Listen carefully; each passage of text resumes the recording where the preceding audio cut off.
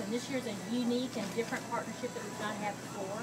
The start of school is always an exciting time. Students get excited. I'm already hearing from parents that their students are saying they're ready to go back to school. But part of that getting ready is having the appropriate tools to be ready to learn.